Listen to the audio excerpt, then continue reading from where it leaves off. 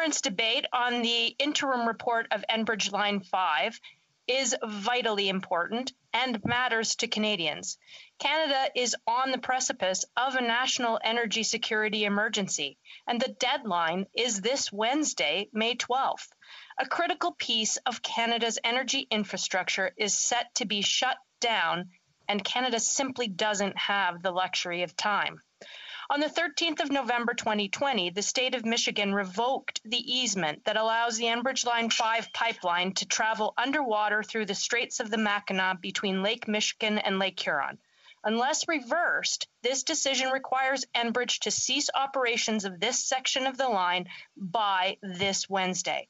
Any disruption to Line 5 will be devastating for Canada's energy security and economic well-being. Enbridge Line 5 carries up to 540,000 barrels a day of petroleum products, including light crude oil and natural gas liquids from Alberta and Saskatchewan. It supplies over 53% of Ontario's crude oil and 66% of Quebec's. Line 5 provides an estimated 4,900 direct jobs and up to 23,000 indirect jobs in the supported industries. It supplies significant portions of diesel fuel, propane for Canada's east, and much of the jet fuel that supports Pearson Airport. Line 5 generates over $65 billion of direct and $28 billion of indirect revenue in annual trade. Closure of the section of the pipeline under the Straits of Mackinac would require 2,000 tanker trucks or 800 rail cars a day to keep pace with the demand. Estimates indicate there would not be enough surplus truckload rail car capacity to support this increase. Furthermore, a rise in the volume of trucks on Canada's roads and at the border would dramatically increase congestion, vehicle emissions, and the risk of serious traffic accidents. This should be a wake-up call for Canada, not only because of the short-term challenges, but for the long-term ones as well. Citizens in Ontario, Quebec, and the Maritime provinces heat their homes, support their families, keep planes and trains moving, and crops growing because of Western Canadian oil and gas that travels to Eastern Canada, among others, through Line 5. The decision to shut down a portion of the pipeline happens this Wednesday. And in the short term, what is the plan B if Canada is unable to get this decision reversed? Where will the additional trucks come from? Or the rail cars when we already have a shortage of ability to use rail and get supplies to market? How will the jobs be replaced? Tens of thousands of jobs. And what will this shutdown do to the price of oil, gas, and propane? How will aircraft at Pearson Airport get back in the air? Even more importantly, how will this affect our economic recovery after COVID at a time when lives and livelihoods have already been so drastically disrupted during the pandemic? But even more disconcerting are the long-term implications.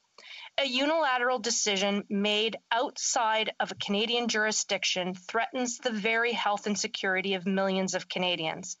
Even if it weren't a U.S. political decision, but instead a natural disaster or equipment failure that threatened the delivery continuity of this pipeline, Canada's overwhelming dependence on this one infrastructure asset is simply too great.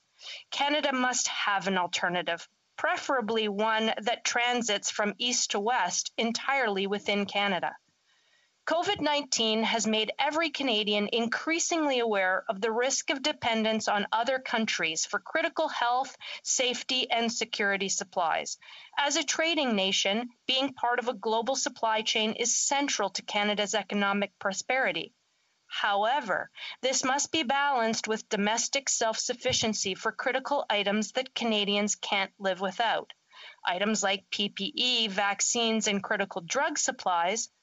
But with the threat to Enbridge Line 5, Canada's self-sufficiency should also include the supply of oil, gas, and propane that supports the agriculture that feeds us and the energy that keeps us warm. Climate change is real, and as Canadians, we must do our part to reduce greenhouse gas emissions and contribute to sound environmental stewardship. Canadian oil and gas meets the highest environment regulations and standards in the world. Other countries look to Canada to achieve a higher standard in environmentally responsible resource production. If all of the oil and gas producing nations around the world adopted Canadian standards, the worldwide greenhouse gas emissions would be reduced by a substantial 25%. Canadians can be proud of the current standards that have been achieved and the research that is underway to further push the boundaries of greenhouse gas reductions. Despite being the world's sixth largest oil-producing nation, Canadians get 44% of their supply from foreign producers rather than domestic supply. Increased use of Canada's domestic oil and gas supply would reduce both Canada's energy vulnerability and the nation's total greenhouse gas emissions. So, the future of Line 5 is in the hands of the U.S. courts and with it, Canada's fortunes. And that's why this report by the Canada-U.S. Economic Relations Special Committee is so important, as are the critical recommendations. And I'd like to share with you 4 of the 7 recommendations that I think are drastically worthy of note. The first is that this Prime Minister of Canada and his ministers pursue frequent and direct dialogue on the issue of Line 5 with the U.S. President in an attempt to resolve the dispute diplomatically as soon as possible. We have not seen this. It must happen. We don't have the luxury of time, and we need a sense of urgency. We need the Prime Minister to take this matter up with the President of the United States. Secondly, we need to be able to put forward Canada's legal perspective. And based on the information currently available to the special committee, we recommended that an amicus curiae brief, if a negotiated or immediate settlement permitting the continued operation of Line 5 is not reached between Enbridge and the state of Michigan prior to the date with such briefs must be filed. And this brief would set out Canada's legal position with respect to the operation of pipelines that cross international boundaries, including but not limited to advising the court of any rights set out in the bilateral or multilateral treaties or agreements, including the one that protects this pipeline, which is the 1977 agreement between the Government of Canada and the Government of the United States concerning the transit of pipelines. Thirdly, and this is where we start looking to what's our plan B if the decision is not reversed. The Government of Canada work with industry to develop contingency plans designed to ensure that Canadian oil and gas products will continue to be delivered in a timely fashion to the Canadian refineries and industries that rely on Line 5 pipeline in case an interruption should occur.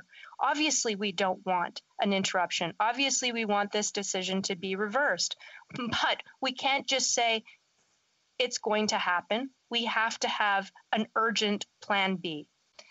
And lastly, and most importantly, that in light of the external threat posed to Line 5's continued operation, that the Government of Canada evaluate other possible vulnerabilities to Canada's critical energy infrastructure and supply chains and develop contingency plans to ensure that our interests are protected in the event of disruptions there.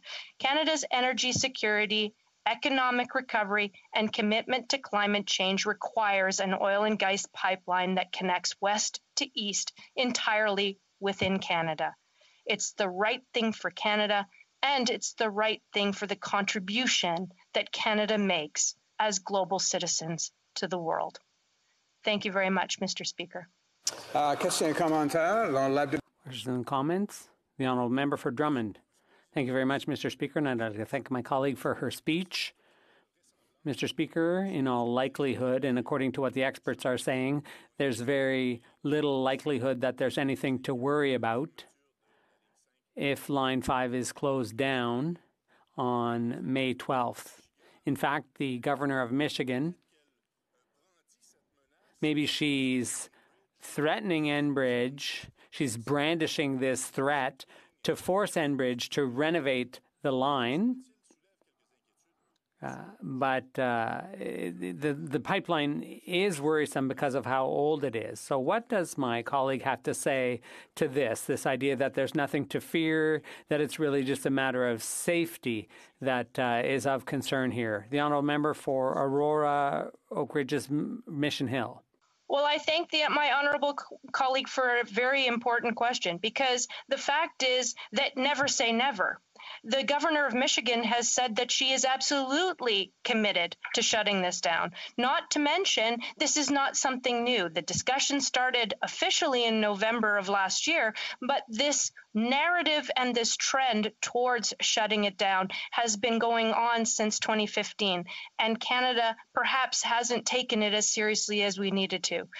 So that I don't believe is going to go away, which is why at the same time, even if we are able to reverse a decision and have this pipeline continue, we still need to have a plan B and some mechanism to protect Canada's energy security going forward. Questions and comments? The honourable member for Nanaimo, Ladysmith. Well, thank you, Mr. Speaker, and I'm pleased to ask a question in this important debate. Back when the Kalamazoo spill happened, 840,000 liters into the Kalamazoo River in Michigan, environmentalists were already flagging the problem with Line 5 crossing the Mackinac Strait. So I saw a video of that pipeline, underwater video, flagging this issue way back then. And I'm wondering why the Harper Conservative government didn't do anything about this, and why we've waited so long when we knew that this could be a potential problem. We need to hold companies like Enbridge responsible for their infrastructure, especially when we are reliant on that infrastructure for our economy. And I would like to ask the honourable member whether she thinks that we should have stronger regulations on these pipeline companies to make sure that they adhere to environmental standards. The honourable member for Aurora, Oak Ridges, Richmond Hill. I think the important question is, what are we as Canadians going to do today? This should be a wake-up call for us. We have the highest environmental standards in the world, and we hold our companies to a very high standard. And if the rest of the world were to meet our standard, greenhouse gases would be reduced by a whopping 25%.